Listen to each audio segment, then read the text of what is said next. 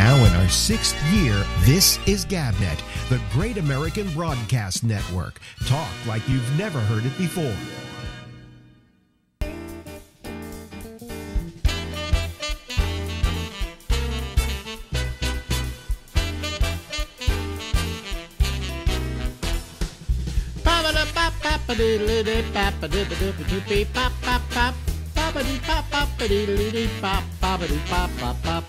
From the least infected city in America, it's the Ramble with me, Alex Bennett. We'll be here until midnight this evening. Ladies and gentlemen, once again, our old friend Bobby Slayton is with us, and I can't tell you what a pleasure it is, Bobby. You know? Yeah, let's do this quick. I want to get back out to my pool. We have a... You're so LA. You're so LA. I have to get out to my pool.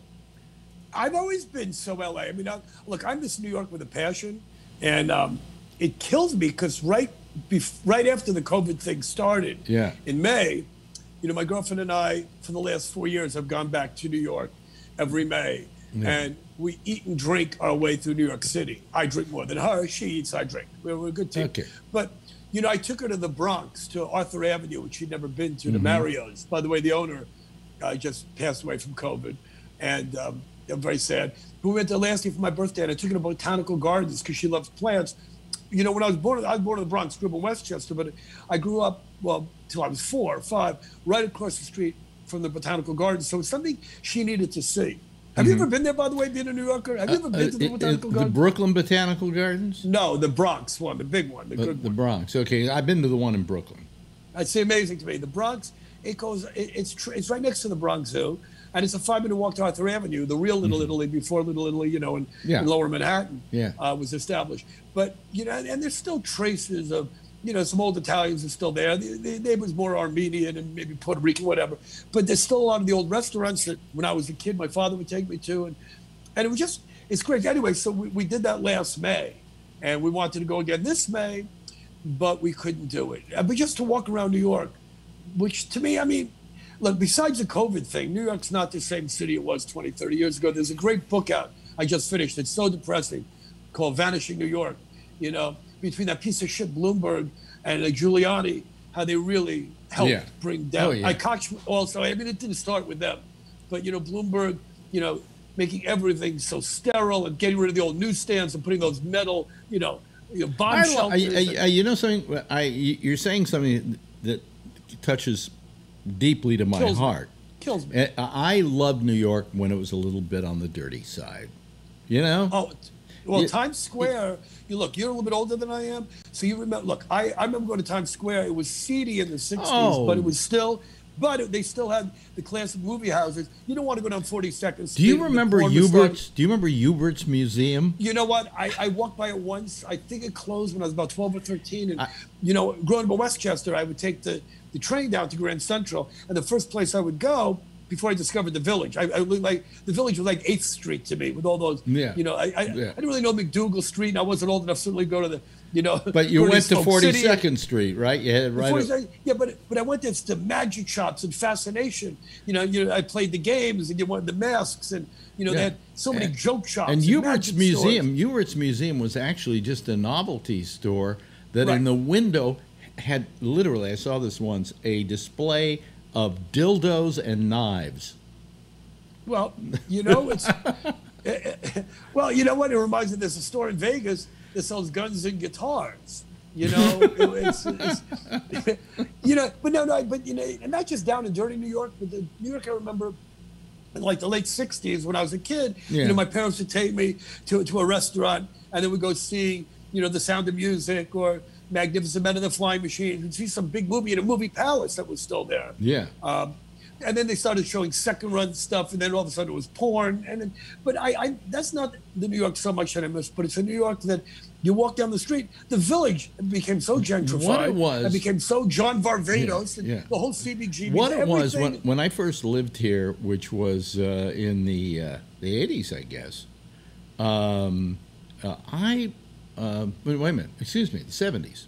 I can't even remember anymore. When I was growing up, wait. I was growing up listening to you on WMCA. In the 70s. I was 15, 16, early 70s. Early 70s. I get all my times mixed up, but when I was here in the 70s, it was kind of like walking on the edge of a razor, New York City.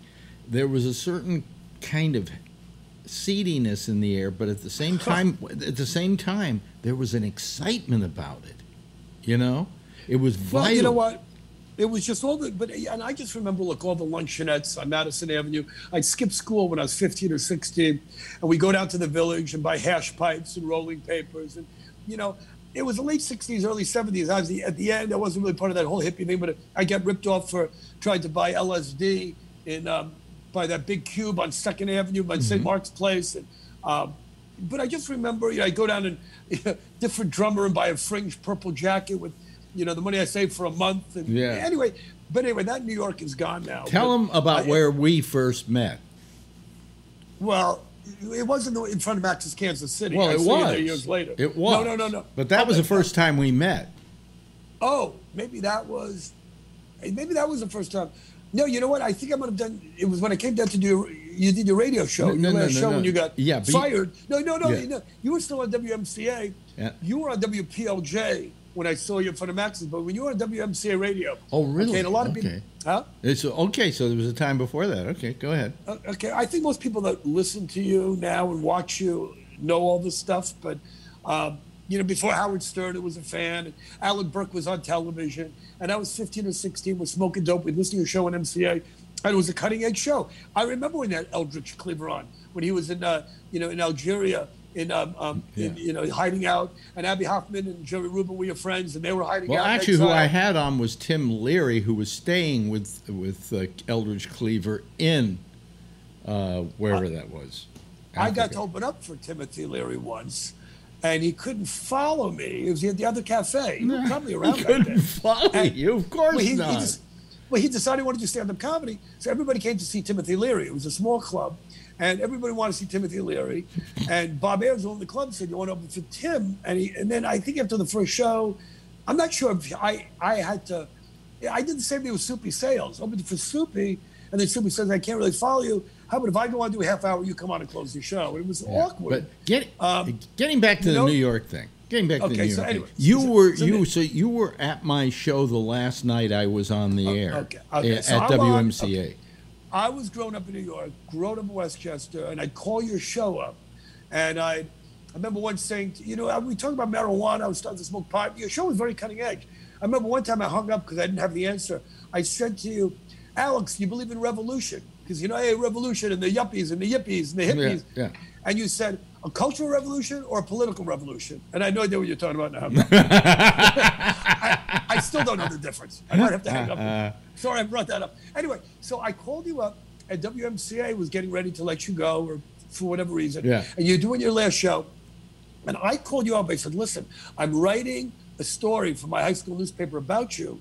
Can I come down and see your last show? And you said, yes. You put on your producer, not Jimmy Walker, the engineer, the black guy, whatever, really nice guy. I forgot who, your producer. You put him on. And he said, would you like to come down to the last show? And I came down with my friend Howard Glazer. We took the subway. We got stoned out of our minds. We sat in the audience.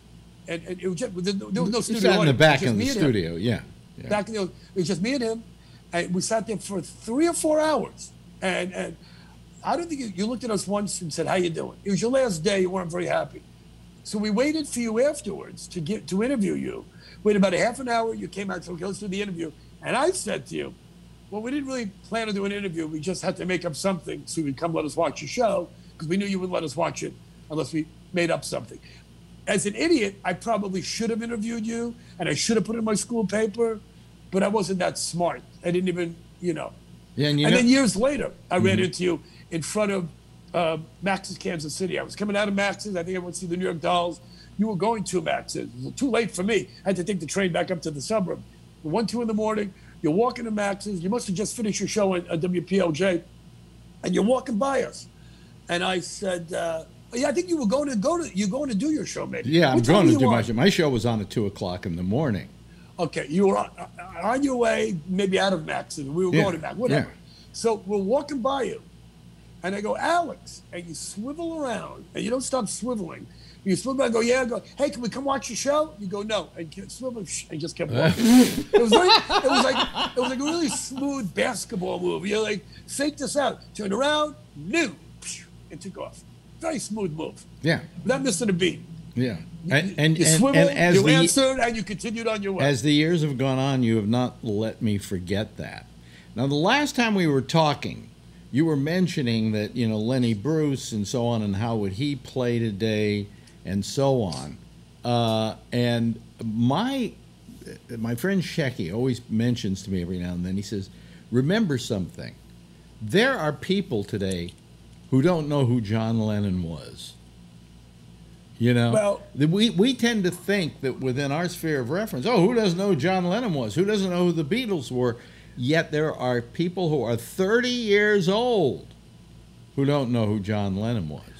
Well, that's why I don't give a shit about global warming or the end of the world. It doesn't make any difference to me because I'll be dead in 10, 20 years. And, fuck them. There's certain things you need to know.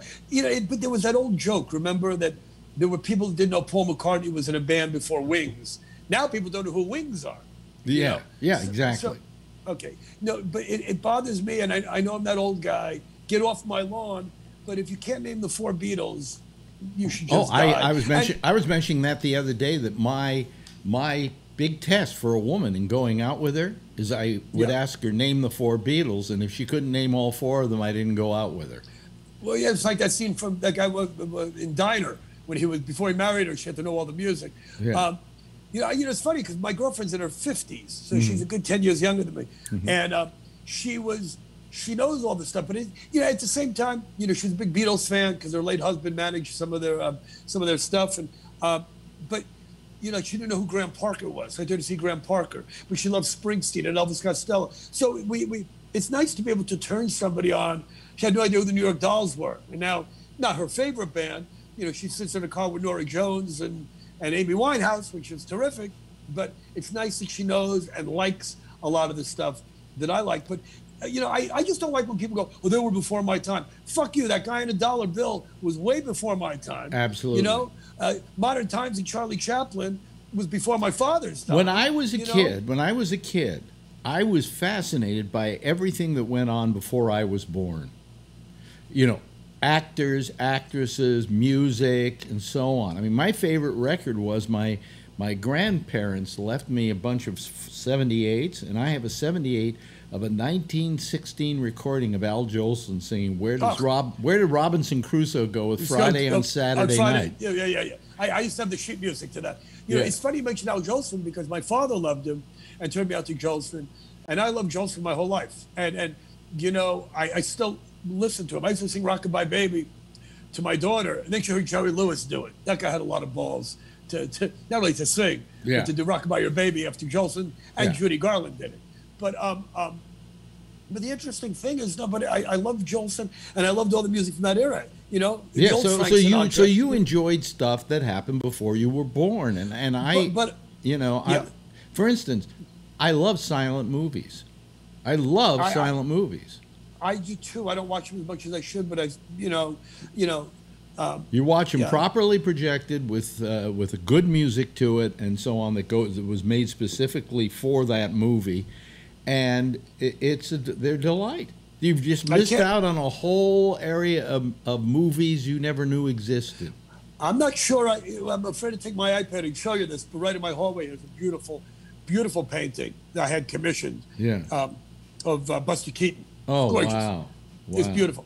Who I like better than Chaplin. By the way, do you still have the creature? No, yes, I have the creature. The creature. I don't want to go to that story. We'll go to that story some other time. But of course, I sent you $1,000 because you just had to have it for some reason or another, and then instead of using it to, I think, feed yourself, you went out and bought the creature. Well, I did. I don't want to go into the whole story, but I did a gig. And like an idiot, I left like my whole week's pay at the time, $1,500 in my pocket to dance with this woman. Somebody went in my pocket, took the money, or maybe I dropped the money, but it was all the money I had.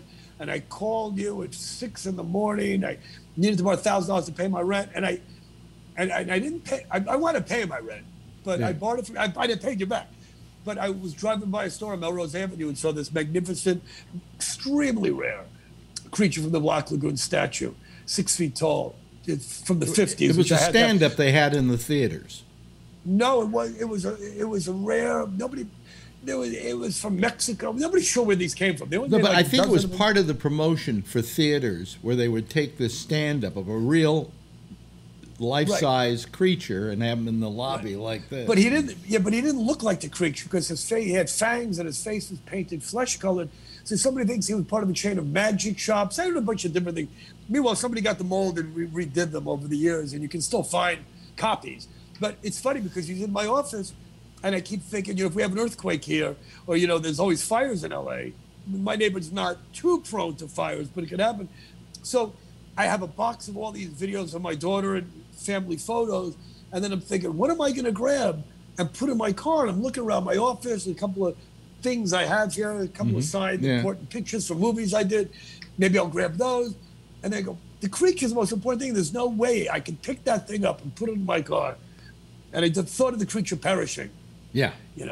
Was a horrible That would be the first thing you grab. If I can get him. I don't know if I could. Yeah. Too much shit. Whatever. Hopefully I won't have that problem. I got so much crap in this place. It's ridiculous. It's absolutely ridiculous. I can see a lot of it behind you. can see a lot of it. Hey, listen, we've kind of run out of time, but I would love to do this again, Bobby. I know you wouldn't, but I would love to. Well, I have nothing to plug. I'm doing a few podcasts. People are calling me. I think they go on Facebook and ask every comic. So somebody answers them. And I told you this the other day.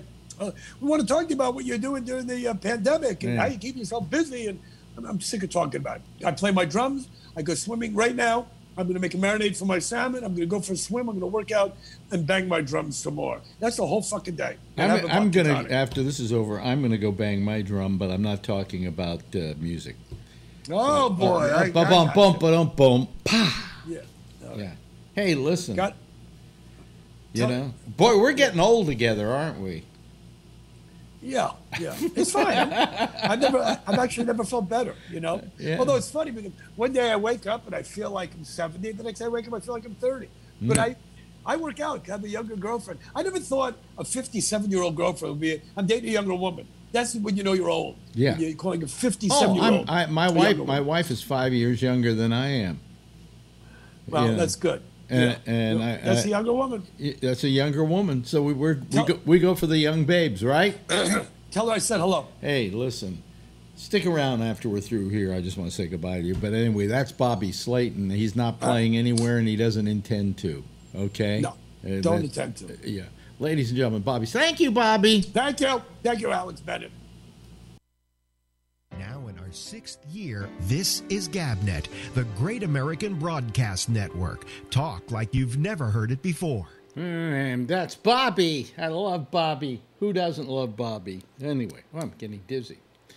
I've been lightheaded lately. I don't understand it. I don't know. They say it might have something to do with the radiation that I had. That I have a certain fatigue. But anyway, I'm here. I'm doing my little program, and we invite you to call us using Zoom. If you don't know how to use Zoom, go over to my Facebook page, facebook.com/abennett, and then there's a little link there, or you can go over to gabnet.net, go over to the right-hand side of the page. There's a column there. In the middle of that column, it says click here if you want to go on to Zoom. And you can go on to Zoom, okay? I only have one person waiting for me in the waiting room right now. Let me see here. All he's got to do is click.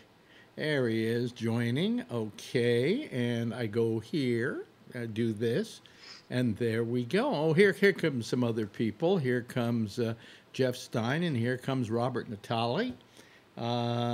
Hello, everybody. How are you this evening? Are you okay? Gentlemen, how are you? Yeah. How are you? Yeah. And it's another day in the neighborhood. I'm getting so sick. Can I tell you, I got a little depressed over the week. A little, what's new for me, a little depressed over the weekend. Just with this everything that's going on, is there any good news? Is there anything that I can go, that's wonderful. What a wonderful, wonderful thing, But no, everything is miserable. We got the COVID. We got the economy. We got what else we got? We got Ruth Bader Ginsburg dying. We got, I'm trying to think of all the hurricanes and the forest fires and on and on and on. And I'm going, if it isn't fun to do a show like this, it's because there's nothing fun to talk about. It's all kind of miserable. Yes, Brian. What? We can't hear you. Brian, are you there? Can we hear? Not getting any audio from you. The other guys are there, right? Charlie, can you hear me? No, wait a minute. Something has happened here. And I know what it is. I have the wrong thing up. Okay. You have the wrong thing up. Yeah. That's what she said. Yeah, I beg your pardon, sir. This is... Adrian just left the room. It's a good thing. This is the kind of thing I say, is that, I'm sorry. I just, I had the wrong slider up. See, I'm getting that way now. That's what's happening to me. Oh, you've been saying that for a long time. Yeah. Every time. Oh, I'm quitting. This stuff is terrible. I hate doing this stuff. Well, no, it's just that I'm starting to, I'm tired all the time. I have this sense of fatigue. It might be the radiation that I had earlier this year that's been causing it. But I just want to feel awake and alive. And I went out just to make sure that I have not been lacking. Sunday, I took a walk. I went out for my 2-mile walk, which went out to the Harlem Mere, which is a lake, and around the lake, and then back home. That's 2 miles. Then yesterday, I did a walk up to another park, which was about a mile or so. And then today, I did another one of my Harlem Mere walks. And you know what? I'm still tired. How about the masks? Are you noticing more people with masks or the same? Oh, listen, I got a picture today. I wish I had done something here so I could saw show it. Yeah, it's on my Facebook page. Yeah. 2 cops on the street corner. They're always on that street corner. I don't know why they have cops on that street corner. There must be something going on there that they're protecting against or something. But they're not protecting against COVID because they're both standing there not wearing any masks. Now, has anybody told people that they should protect and serve by example? Maybe they defunded the masks. They don't have any money for masks. They probably don't have money for the masks. Right. I mean, I took a picture of it when I came back. They were still standing there without the masks on. And I said, boy, that's not right. That's not good. Wear goddamn masks. Tell everybody else they should wear a mask. We are getting an uptick here in New York City in a couple of neighborhoods. Luckily, one of them is not Harlem, but over in Brooklyn, we got I forget the various. Let me see if I can find it here. People wouldn't know it even if I said it. Okay, so it doesn't seem to matter. Let me see. Here's your cops. Huh? Your cops. Yeah. Let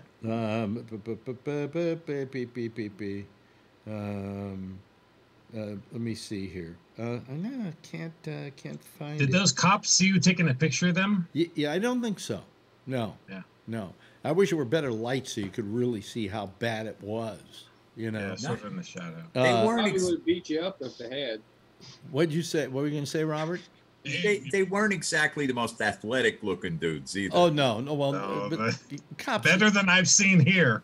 I'd like a cop that I know could say, take an old 21-inch television, set up a flight of stairs. As a test, because if they're going to serve and protect, I know they can serve, but it's very hard for them to protect with that weight going for them. Yeah. Yeah, my friend is San Jose PD, and he's been on SWAT before and all that stuff. He's 6'2". I'm 6'4". He's 6'2", and he's thinner than me. And yeah, he runs after some of these guys, and he will mess around with them. He's saying, I'm catching up to you. I'm like 5 feet behind you, because they don't think that they'll be chased, some of these guys. And he'll just run, and he'll be talking to them while he's chasing him. Yeah. He'll grab them. But, I mean, they aren't terribly fit. I mean, we used to have somebody on this program who worked as a rent-a-cop or whatever that thing was he did. And he certainly wasn't in great shape, you know? Yeah. But they don't take physicals or anything, I guess, right?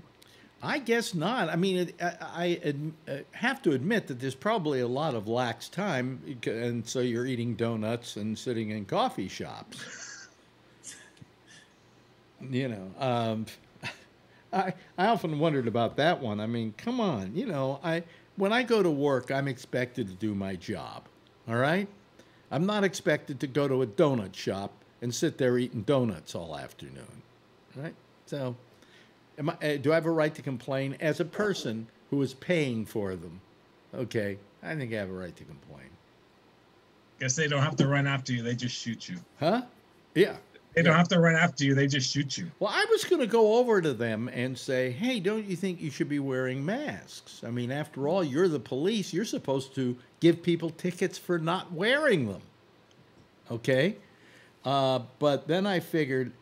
I'm not black, but they probably still shoot me. So, you know, I wasn't going to take the chance on that. Oh, yeah. Yeah, what about the old man? Remember they pushed the old man backwards and he hit his head on the... Yeah. That could have been you. I've been thinking about buying a T-shirt, though, that simply reads, and, you know, and hope that some people will read it, that simply will read, I wear a mask because I believe Black Lives Matter. You know? Yeah. Or Black Lives Matter, that's why I wear a mask. That'd be another way of doing it. Because I can't see why these people aren't wearing masks, you know? I mean, come on, you're protecting other people. I don't want to give that lecture again. Hello, Brian Ludwig. You're Brian with an L. Okay? Yes. Yeah. So anyway, you know, but... and today I got a hold of Rob Alfano. See why he hasn't called in a couple of weeks. He says, I'm just tired of talking about this stuff. He said, I am just so fed up. He said, I just want to keep my mind sane. So I just don't want to even talk about it. And I understood that because, and I read the note to Marjorie, and she says, I feel the same way. I'm sick and tired of tuning into MSNBC and being besieged with all this, you know? I mean, I suppose now is not the time to get fatigued. Hopefully we're down to the home stretch. But God, I just, you know. What was it? Somebody who just sighed? Yes, Frank. Frank Chu. Frank Chu. Yeah, Chu. John Larkin. They say that's how fascism starts to creep in, is when everybody just gets so exhausted, they just tune out, and next thing you know, we got fucking some guy with looks like an orangutan running the country. But the question is, what should you have what should you care more about, your own sanity or the country? Sanity's overrated. Sanity is overrated, right? The good of the many outweigh the good of the few. Yeah.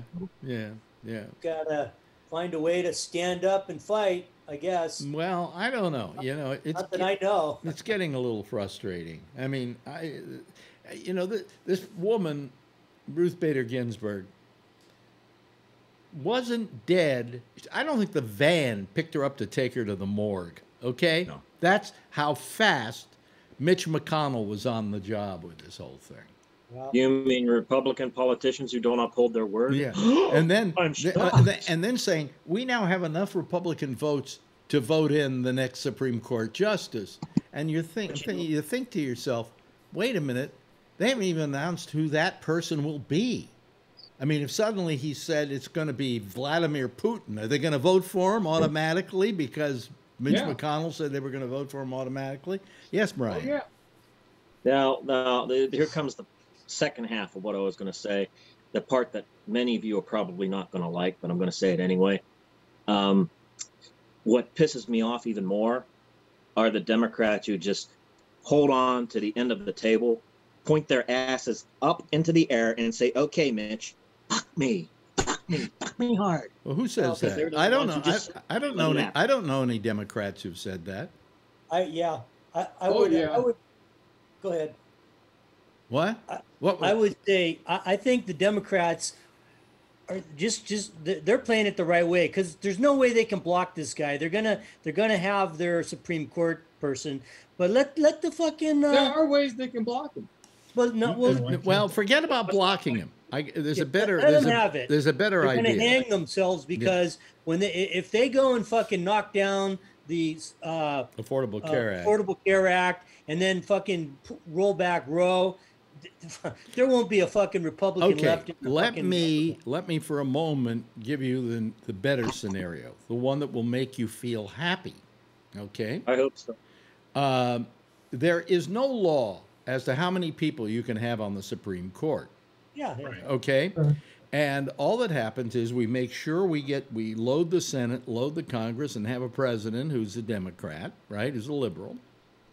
And then he simply says, I'm going to expand the Supreme Court to 11. Okay? And then they all go, okay, let's put it to a vote in the Senate. And of course, everybody will vote yes. And then you put on that's how we can overcome this deficit. I'd say 13, and I have a reason for that. Well, 13 might be a better idea, but I'm just giving you an example of what he could do. That's why it could be symbolic. We have 13 lower appellate courts that are directly beneath the Supreme Court. There go, 13 justices on the Supreme Court. Okay, it's Plus, fair. it would give us 7-6 majority. Yeah. Yes, John. And then they admit D.C. and Puerto Rico as states. Get 4 more senators, because D.C. has more fucking people living there than Wyoming does. Yep. You know, so, Puerto Rico. There's Virgin Islands. There's 6 U.S. territories. Put it up to a vote for all 6 of them. Yeah, but the point is that this isn't a lost cause, but it means that we have to get I think we're going to take the Senate. I think that definitely the Republicans are out in the Senate. Christ we do. Huh? I hope you're right. Yeah. I hope Christ you're right. Yeah, and if that happens and Biden becomes president, we can do anything we goddamn please to correct the situation. Yes, Charlie. Yeah, I think, especially if they go ahead and appoint the Supreme Court justice, we'll definitely win the Senate, because then I think even Lindsey Graham would lose. I mean, because of the hypocrisy. Well, it looks like he's losing anyway. Yeah. That's why he's kind of seat. What? I said I'd love to see that closet queen lose his seat. That would make my dick so hard. Oh. Lindsey Graham. Yeah. But the way that they can actually block it is that if they were to impeach William Barr, who's done all kinds of illegal things as Attorney General, that would, by law, by the Constitution, the Republicans can't do anything except handle the impeachment. That means they cannot appoint another Supreme Court justice while the impeachment is going on. Look how long it took us to get an impeachment going before, even with Trump. So how long is it going to take to get a Barr impeachment going? And I don't think it's going to be in time. I think that they are going to put in this. I think it's this woman. She's had 7 children, which to me is purely selfish, because that takes up a lot of parking spaces. I mean, any amount of children you have over 2, we know you are actually killing one child somewhere else on the face of the earth, because it's just part of the equation. And that's very selfish to have 7 kids. Why? Because you're Catholic and you don't believe in birth control? Then just sew up your pussy and forget it. Don't forget the guys, too. I think there should be a tax write-off for people who decide to render themselves sterile. Well, listen, yeah. What were you saying? $2,000 write-off. A $2,000 write-off? Sure. That's how much it costs to raise a child, 0 to 8. What we do in this country is we encourage people to have children by giving a tax rebate and tax incentives for more kids. And I'm going, you should start charging them an extra tax for every child over 2 that they have. That's because it's selfless, Alex. It's treasure chests for the politicians to rob. That's what children are to them. Just treasure chests for them to fucking rape and loot and plunder. Yeah. That's all we are to these fucking people, these sociopaths. Yeah. What is that you're wearing? Is that... Are you doing community service somewhere? At work, we wear vests, and I've worn this in the past. I'm surprised you've noticed it now. In the past years, since I started on this program 3 years ago, I've been wearing stuff like this. Okay. But you're in a nice lighting now. We can actually see you. Yeah. Usually you're hidden behind a lamp, and you look like a mystery guy. Yeah. Mr. What? Like a mystery guy, on one of those TV shows. But I don't know about you, but I'm just sick and tired of all this. I'm just exhausted, Yes, Robert. All right, so I want to go back to that point. Tonight, somebody that my wife and I used to work with posted some idiocy on Facebook, something that Chuck Woolery said about all Democrats, essentially all Democrats being socialists and all kinds of crap that just made no sense. Mm-hmm. And our first reaction was, Chuck fucking Woolery? Are you serious? Right. But here's the problem. The problem is my wife read it out loud. I got incensed. She got incensed. But then her reaction was, well, let's just leave it go. Let's not say anything. Let's not get involved. That's part of the problem. For years, liberals have kept their mouths shut. And it's the people with the badass kinds of thinking that never shut up. I think it's about time people on the left side of the equation speak their mind, and loud and long.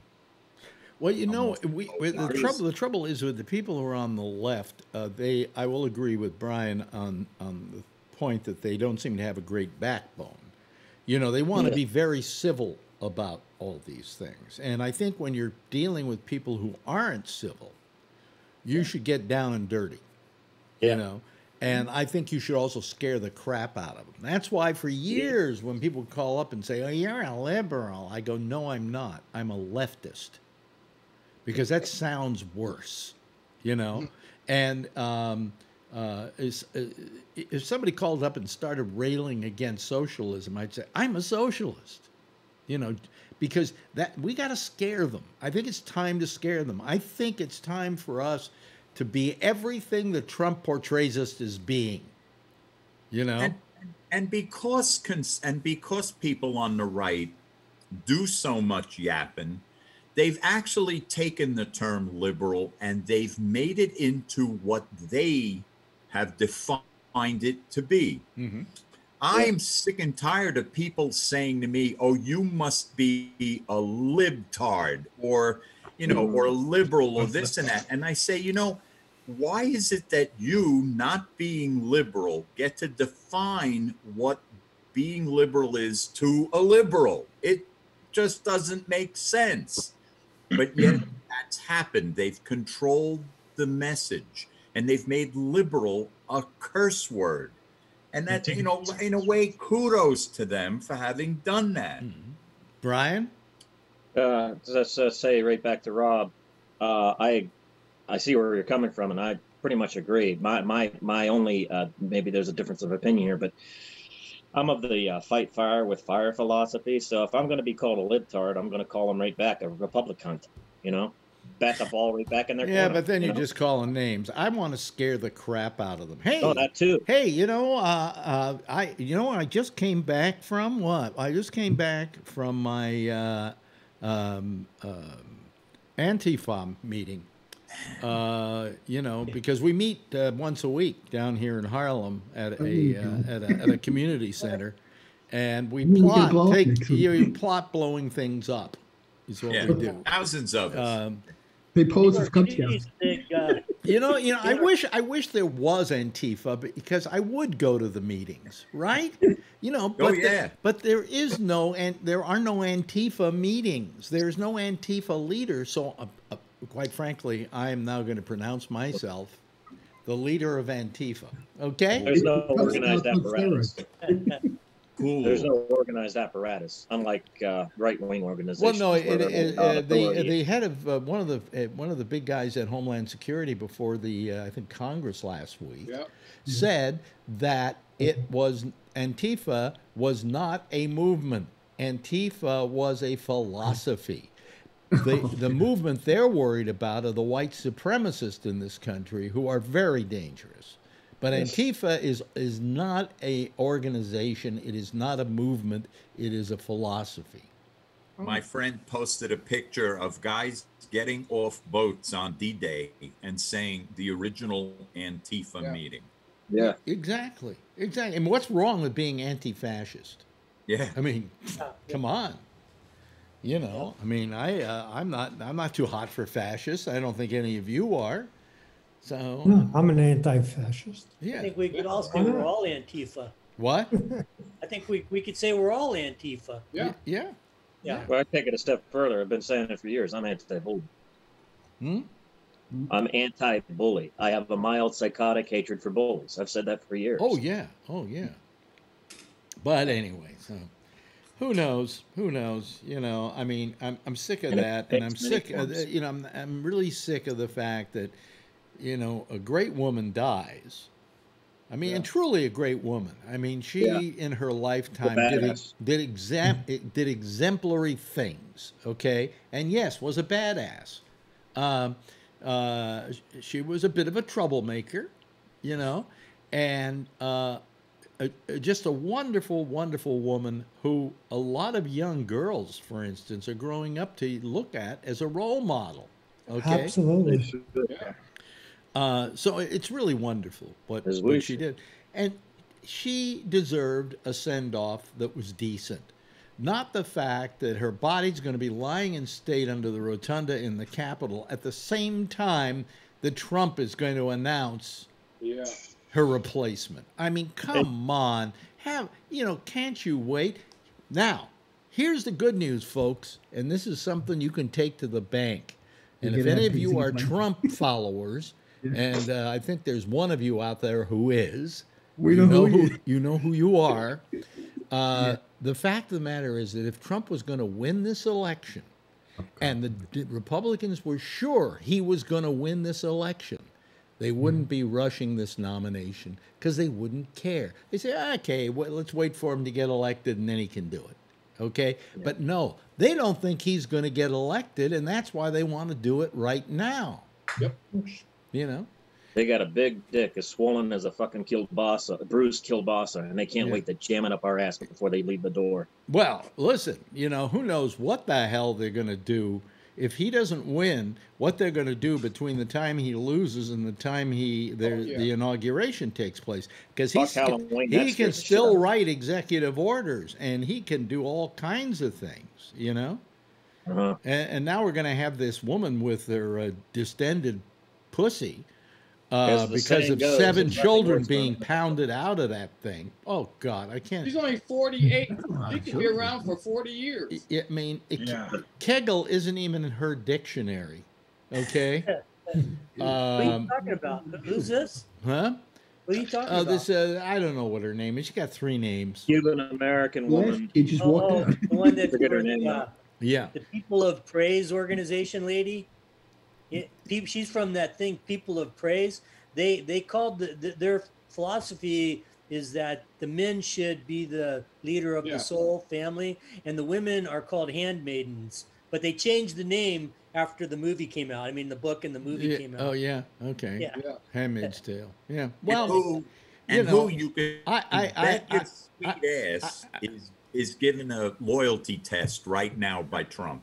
That if I get trouble in this election and lose, and I bring appeals to the Supreme Court, there are certain ways you need to vote. You did it with Comey. Yeah, but you know what you can do? You can lie. You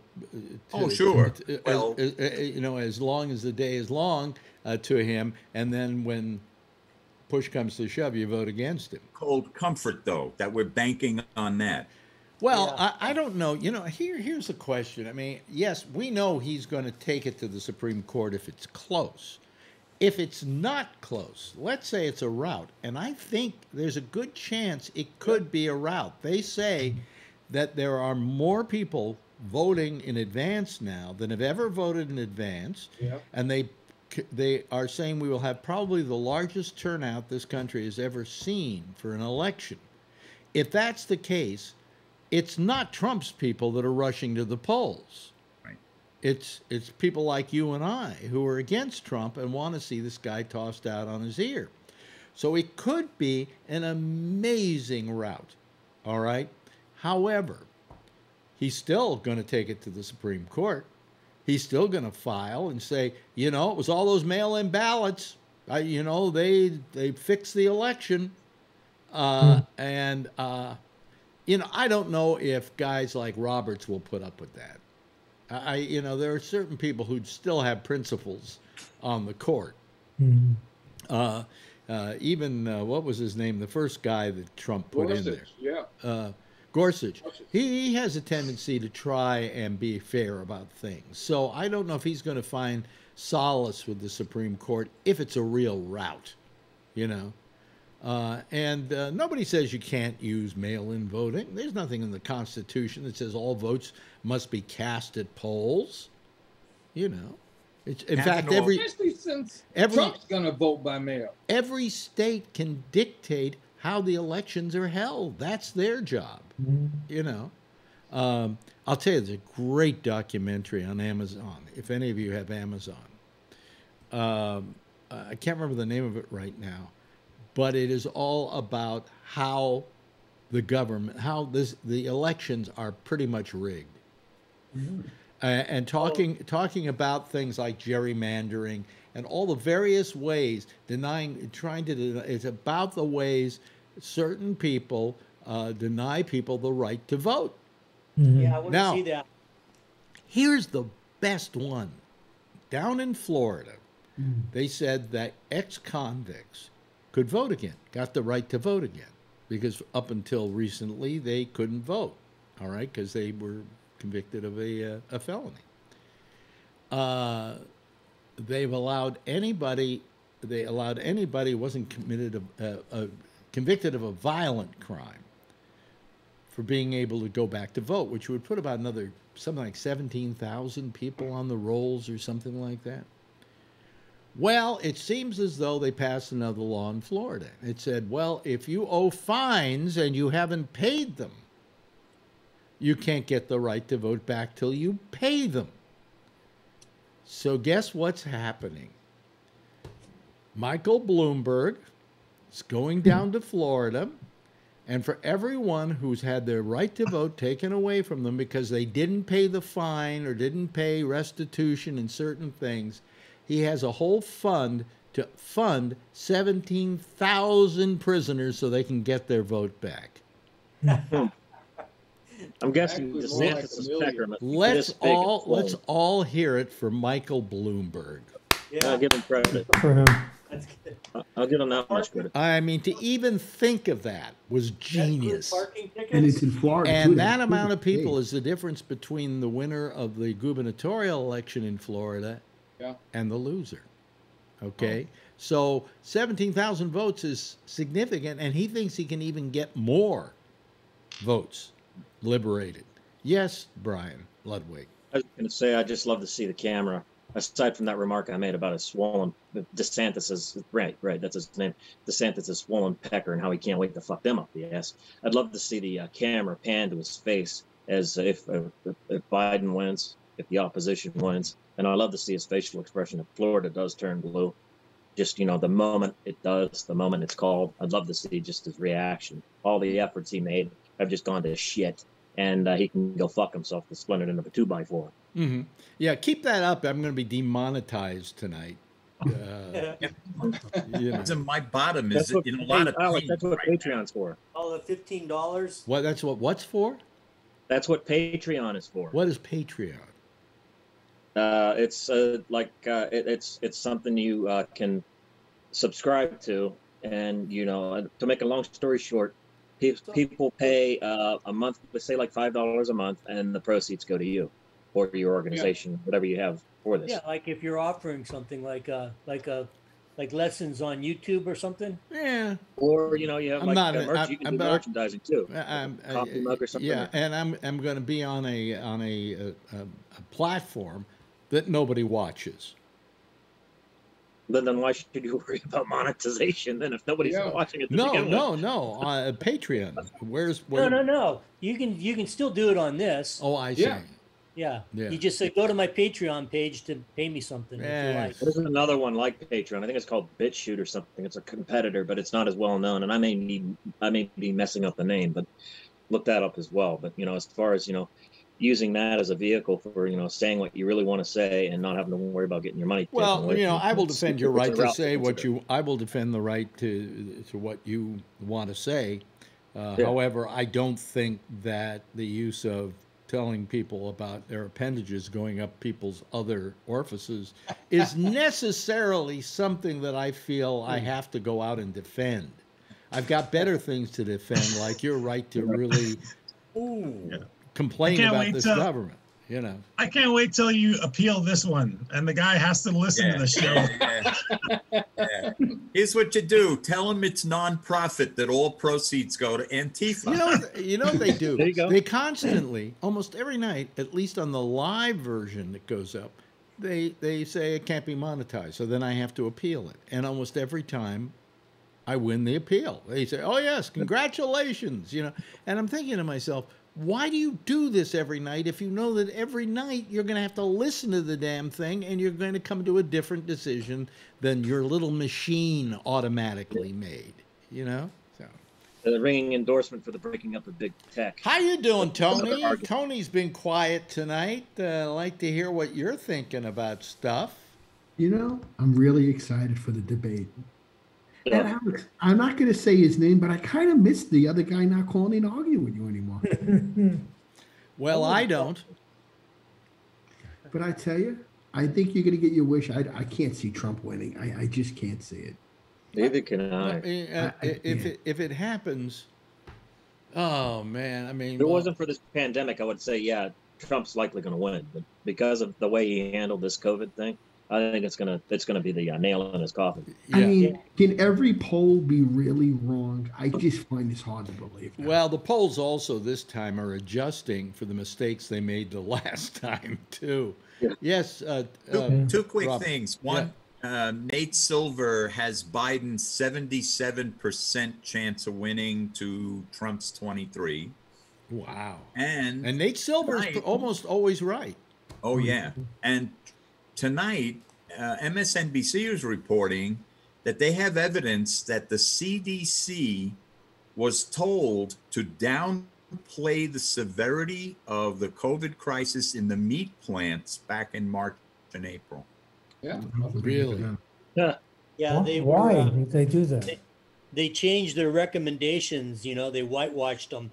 Instead of being like, oh, just consider wearing masks, or, if somebody's sick, maybe they shouldn't show up at work if possible, like that. Instead of saying, if somebody's sick, don't let them come to work, Right. Make sure all the employees wear masks. They were trying to downplay it. Make no mistake about it, to people listening to me right now. I hate wearing a mask, okay? I'm trying to walk. It's harder to breathe. I get lightheaded from wearing the mask. I don't like wearing the mask, but I do. Okay? Number one, not for me, for you. And you should be wearing it for me. When you're not wearing a mask, you're insulting me. How dare you? And I saw somebody walk by, an old lady, really old lady. I mean, if she gets COVID, she's gone. All right? I mean, me might be, but she was old, and guy walks by her, no mask. And I'm thinking, does he even think to himself, I could kill that woman? That bothers me to no end. This is a matter, this is something we've got to learn. We are a community, and we got to watch out for each other. And these people That's anti-American rhetoric there, though. Huh? That's anti-American rhetoric, though, there, Alex. Well, you know, it's just building selfishness. If we've lost that ability, we've lost everything. We've lost America. You know, who was it? The guy who just wrote the book about Trump, Bob Woodward. Said tonight, he was quoted. I looked on. We should have published it like 3 months prior. But, well, you know, he couldn't do that because number one, he wasn't finished interviewing him. That's for starters.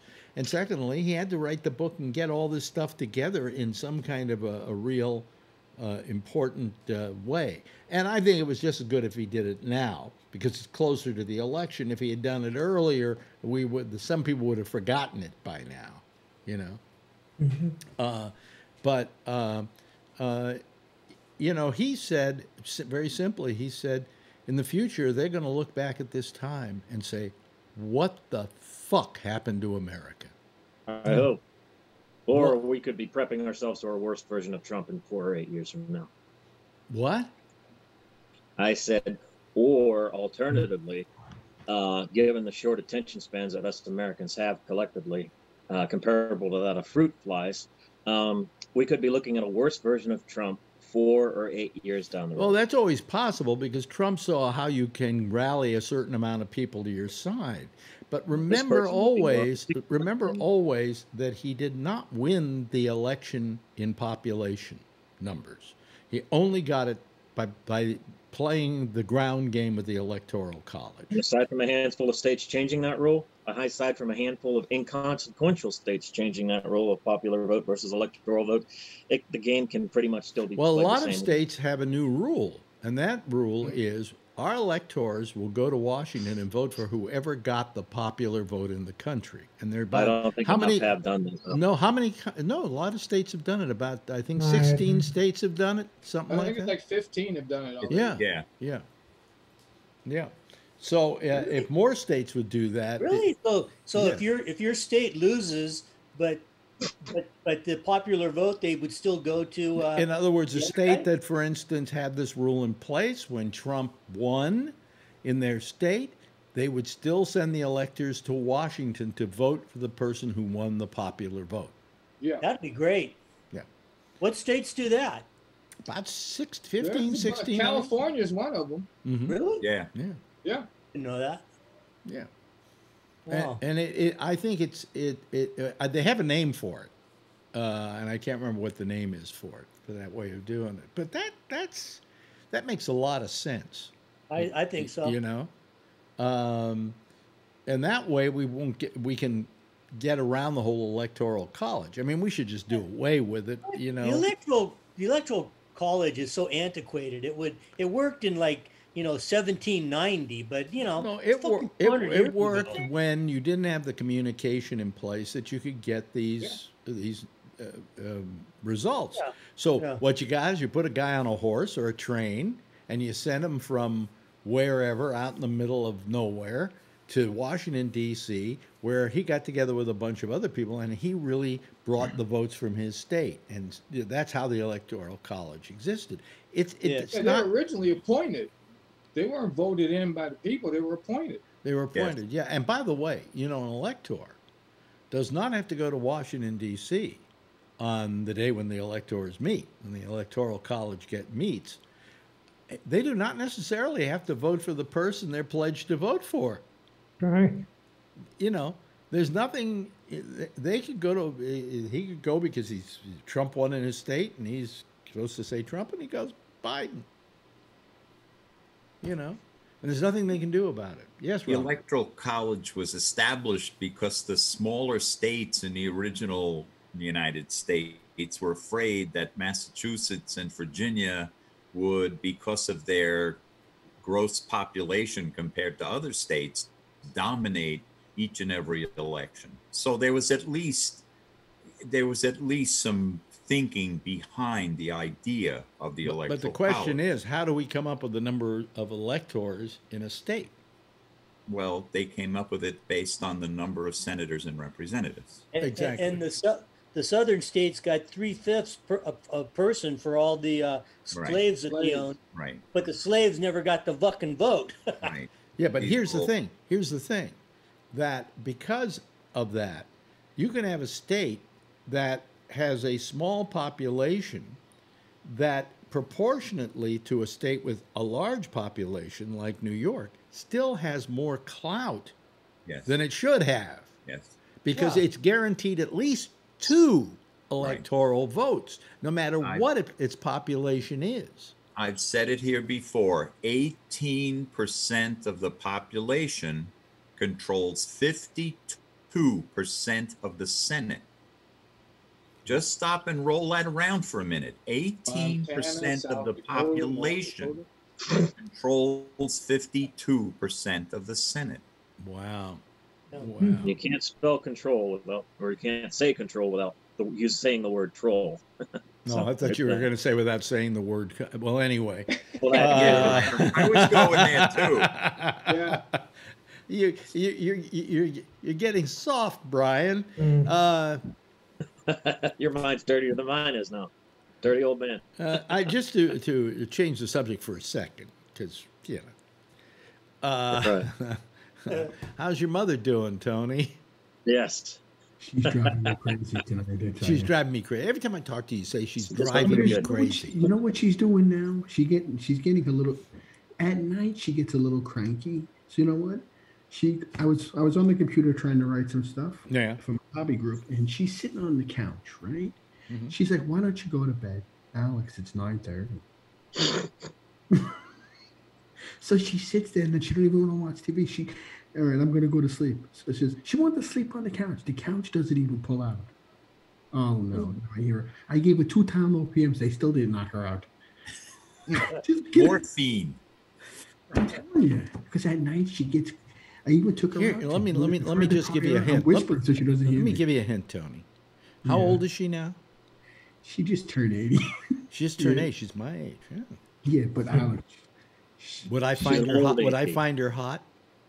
No, she's a small woman.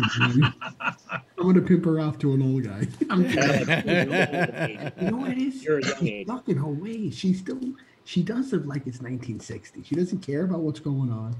She's still like, I know this is a wrong thing to say, Tony. Wrong thing to say. Is she tight? No, she doesn't. With money, yeah. Okay, well, with money. Like the other day, we're in the supermarket, so I said, "Mom, she wants chicken cutlets." All right, we'll buy chicken cutlets, right? I think they were like $5.99 a pound. Put them back. No, I'm not going all the way to put them back for $5.99 a pound. Get the breast. Don't worry about it. We can put them in the oven the same way. So I bought both of them. Oh, why'd you buy both of them? Because then when I go home, you're going to be asking for the chicken cutlets. Oh, she's got to pee now. Now I got to get up again. I got to help her. I have a question though for Tony. I don't know how she doesn't sleep with 2 PMs an hour ago. You know, I'm telling you, at her age, she won't know the difference. Give her heroin. Morphine. I may take it soon. Morphine, you know. That too. Okay. She's wearing it. At night, I stay up all night, and she walks by the room. We do this, by the way, during a political discussion for comedy relief. You know, it's just a light moment when we can ask Tony, "How's your mom?" God. You know, and then he has to leave because she has to go pee. Yeah, because I got to maneuver her into the bathroom because she can do it, but she likes when I'm there watching her go in. Look, you know something? You know something? I think that you're being too nice to her. I think if she has to be self-sufficient. That's what my sister said. And if she can't get to the bathroom fast enough on her own, let her pee all over herself. Okay? Clean it up. Hold on. Well, there we go. I hereby make a motion. Don't forget the bucket. What? I hereby make a motion that Tony's mother be nominated as the honorary vice president of Antifa. Okay, that's good. I was thinking, say aye. That's good.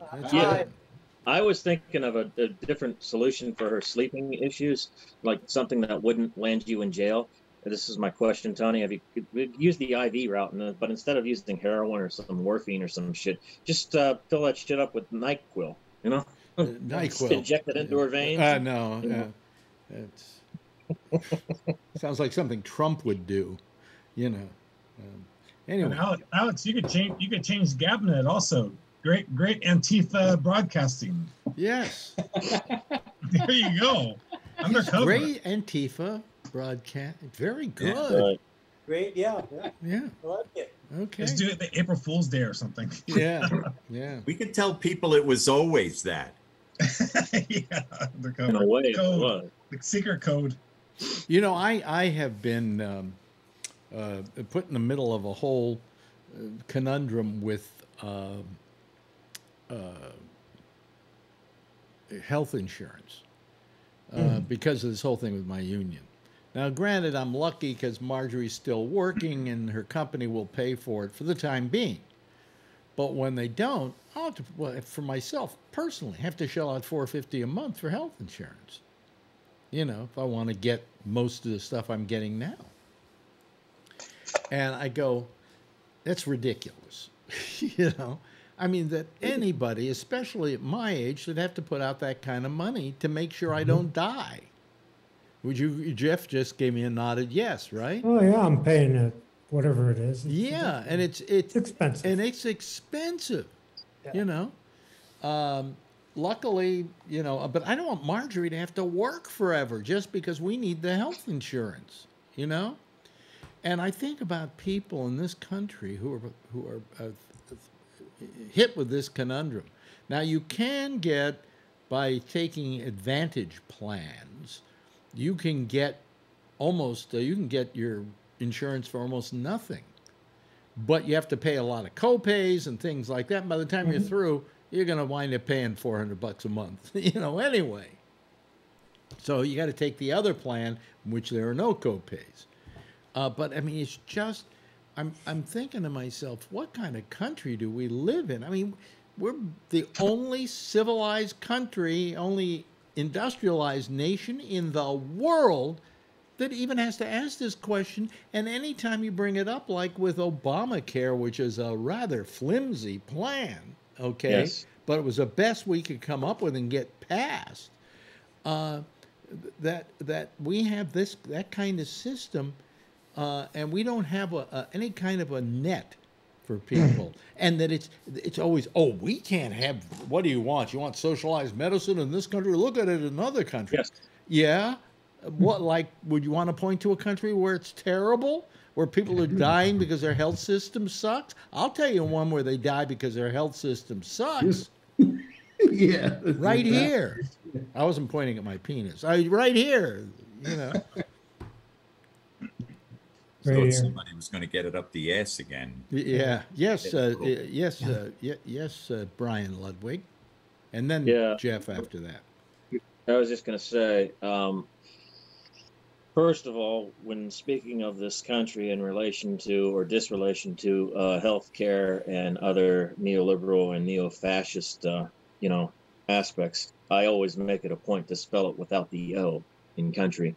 And secondly, a meme that's been making the rounds regarding healthcare and the ridiculousness of it, and people like Mitch McConnell, the Turtle Boy, the meme reads, "Now, if I die as a result of this asshole taking away my flimsy Obamacare, do me a favor and take my corpse, put it into a catapult, and launch me into that motherfucker's office, and do that with everybody else. Yeah, light it on fire first, but launch me in there." I mean, it just.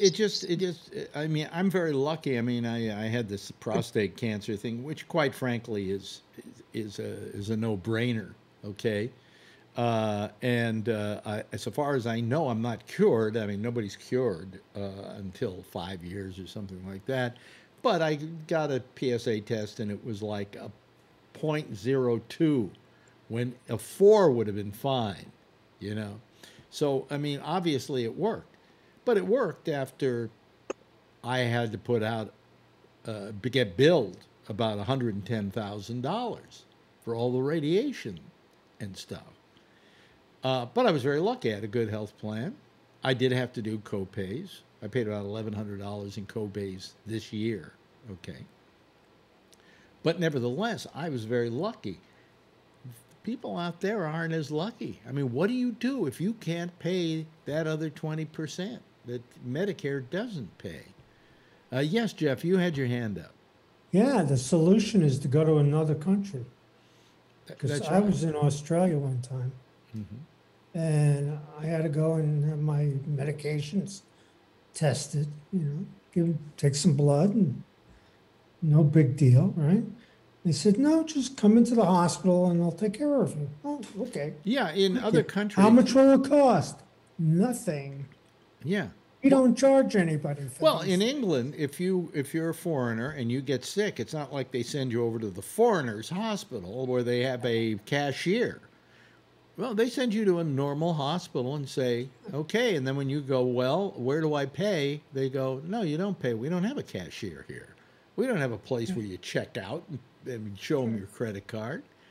But we took care of you because you're a guest in our country. How good is that? So it's amazing. And if we had somebody else here who was like a trumpet, they would probably be saying, "Oh yeah, but it's inferior medical care." Yeah, that's bullshit. That's bullshit. One of the best hospitals in the world is the Pasteur Institute in France. Okay, and hospitals here have to worry about every penny that they charge, and then you've got insurance companies. I mean, the insurance companies. What is the problem? There was a time when they weren't allowed to be profit making, and nobody even. So you have hospital insurance? Yeah, I think so. Yeah, I have it at work. They gave it to me. Today they don't give it to you at work. It's available to you if you want to pay. I think I was paying $300 a month for it at Sirius XM. But in the old days, I mean, it was cheap as hell because they didn't have to make a profit. They weren't sitting there on their haunches like vultures waiting for people to get sick so they could make a buck. And every year the prices on insurance goes up. There's nobody there controlling it. It's got to stop. I mean, it's just horrible. And it is indicative of what we are as a people. We just don't care about each other. Getting back to what Brian said earlier, So, well, I certainly put a damper on the proceedings, didn't I? Yeah, thank you. So when we get back to this whole thing with the Supreme Court justice and so on, what's coming up is the question of Obamacare, which has been struck down any number of times, I mean, even once by John Roberts, that it's fine. There's nothing wrong with Obamacare, with the Affordable Care Act, and with you having to have some kind of insurance. But damn it, it may go down to defeat because of the way he's packed the court. And that's why we care about this appointment, because this decision, the arguments are going to happen in the beginning of, I think, is it October or November that they're going to, huh? I think it's right after the election. Right after the election, they're going to go to the Supreme Court and argue this. Yeah. And you're going to have a court there that even if he gets defeated, is not going to vote in our favor. Yeah. Yes, Robert. Which brings me to my favorite answer to Trumpites lately. When they start talking about Trump promising a vaccine in October, my answer is, hey, October's next week. Go get online and wait. Get there now and wait. Well, and let me know how you make out. If you want yet another argument about Trump, he's going to give us a vaccine in October. He hasn't even given us a plan to replace Obamacare. For how long? How many years has he been saying, next week I'm going to come out with a plan that's so much better than Obamacare you won't believe it? Have we yet to even see an inkling of that plan? No. Bullshitter. He's a horrible bullshitter. What I can't believe is all his supporters. Why can't they see that? It's so obvious. He's just a fucking horrible car salesman. It won't change their mind over anything. They're made to blinds their judgment. What were you going to say, Brian Neary? Oh, I just said Trumpers will not change their mind no matter what. Right. More bad things, stupid stuff every day he says, promises he breaks. There's no bottom. He is the candidate of stupid people. What can I say? The cult leader. Huh? He's the cult leader. He's like Jim Jones. Well, I mean, the thing that's amazing to me is that any of these people who are really, let's say, I don't think they've got a full set of teeth among them. Although, who am I to complain, because I've got a hole back here, but which I'm getting filled in a week or so. It's going to cost me a fortune to have the implant put in. But I mean, basically he is the candidate and the preferential candidate of morons. Yeah. Yes, Brian. Yeah, I was just going to minorly disagree with Mr. Frank Chu there, and saying that at least his name isn't Frank Chu, it's John Larkin, but he always. Okay, John Larkin. At least Jim Jones had the decency to try to kill his followers off. At least he did that. That's true. Only to do that. And kill himself with them. Yeah. I wish he would. God fucking did. I wish he would. I have a Jim Jones experience. When I was in high school, Alex, you remember Winterland? Yes. Yeah. Did you ever go there? Concerts there? I've never went to Winterland for concerts. However, I was there when the Ice Follies used to play there, and my father played violin in the orchestra. That's funny. But anyway. Well, Jim Jones, they had the People's Temple Church was just on the other side of Gary there. Right. When I was a kid, I'd go see rock concerts there, and they would come over there passing out flyers, for to come over there and check him out. At the concerts, did they serve Kool-Aid? I'm just curious. I never went to any of the churches though, but I wish I would have kept one of those flyers that they used to pass out. But there's so many things hanging on this Supreme Court appointment, and it looks like it's going to happen. Unless there are some Republicans we don't know about who are going to say no. No. It's just amazing to me that they're so in lockstep that McConnell can say, well, we're going to take a vote on it, and whoever Trump wants is going to pass. And they don't even know who it's going to be. No, but they say they got the votes. How about that? I'm nominating Adolf Hitler for the Supreme Court. Yeah. Okay, we vote yes. Yeah.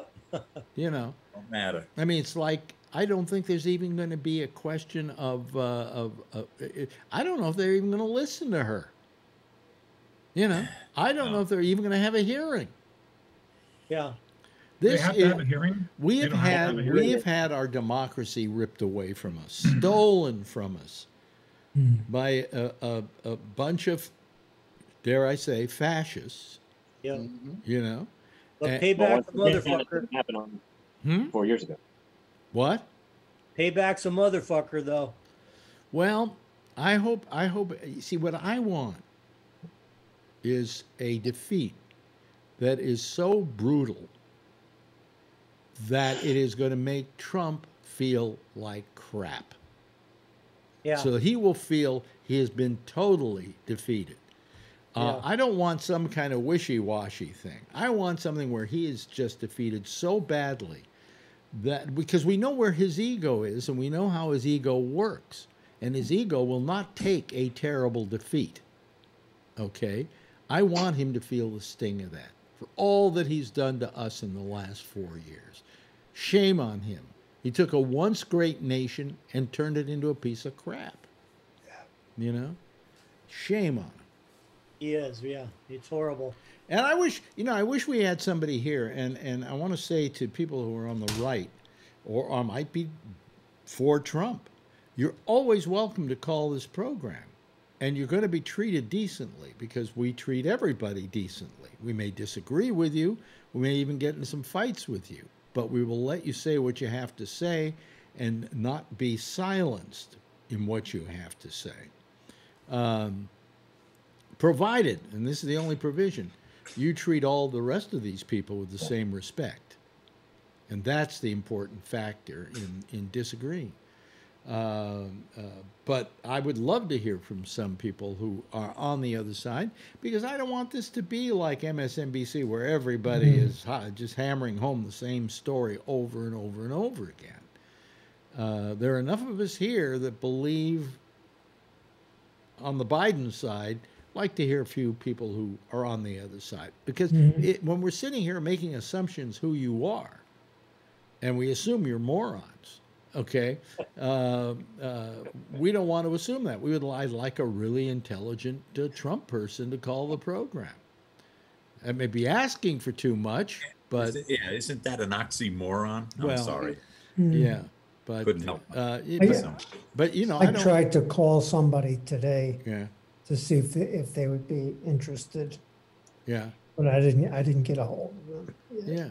Well, you know, I mean, I would just like to have some, you know, I just want to encourage people who are watching or listening and say, oh, those guys, they're so terrible. They're just Trump bashers, blah, blah, blah. Call. Not now. We're almost over with. But plan on calling tomorrow night, for instance, you know. Call this show because we love to discuss these things. Mondays, don't call because that's just a nice bunch of people having a nice time. Okay, it's an entirely different animal, huh? What'd you say? No, nothing. Nice people over there. Well, you're there. No, not always. No, not always. Am I allowed to call on Monday? Hmm? Am I allowed to call on Mondays? No. No. Nice people, Brian. We're not allowed. No, Brian, because you know you would be. It's a nice. Am I right, Brian Neary? You know what I'm talking. Marjorie's on, so we got to be nice. Marjorie's on, and Shecky calls. You know, it's a lighter kind of show. You know. Hey, Bloomberg, $16 million he raised for the Florida felons. $16 million. Well, he should be able to pay all their fines and all the stuff they owe, so that they can get out and vote. I think that's brilliant of Bloomberg. Just brilliant of him. It'd be nice to have that kind of money. Yeah, well, yeah. He's not going to spend it on campaigns, so. Well, he has to be careful though, because I don't think he can take it out of his own pocket. He can only give so much to a campaign. But you know, if he creates a PAC or something, I think he can throw all the money into that. Yeah, he's not giving it to the campaign; he's spending it himself. So you know, that's the law. That Supreme Court ruling said that you can spend all the money you want if you know. You just can't give it to the campaign. You can't give it to the campaign. Okay, so he's doing something right. He's going around getting people the right to vote. $16 million would get him a long way, you know. And the state should be happy. They will see all those fines paid. You know, that's so funny. So they can't argue against that. Well, let me tickets. This meeting of Antifa is hereby adjourned. Yes, we call this meeting of Antifa Broadcasting Network. Yeah, the Great Antifa Broadcasting Network. Hey, Charlie. That's a shirt you need. Yeah, Charlie, thank you so much, Charlie. Appreciate it. And, of course, Jeff, always a pleasure. Robert, love having you here. Brian, she's not there tonight, huh? She's asleep. Maybe. I hope so. Okay. Out like a light, huh? I hope so. Yeah. She's a ham. John Larkin, thank you for being here. Brian, always good to see you. And Tony, great to see you here too.